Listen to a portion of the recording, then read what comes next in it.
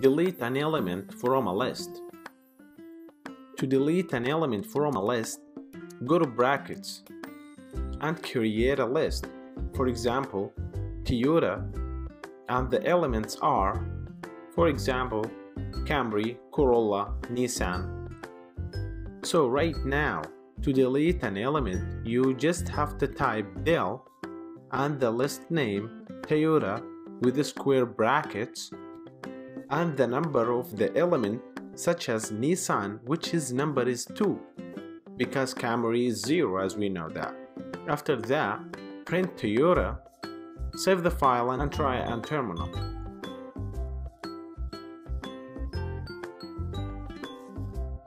Great!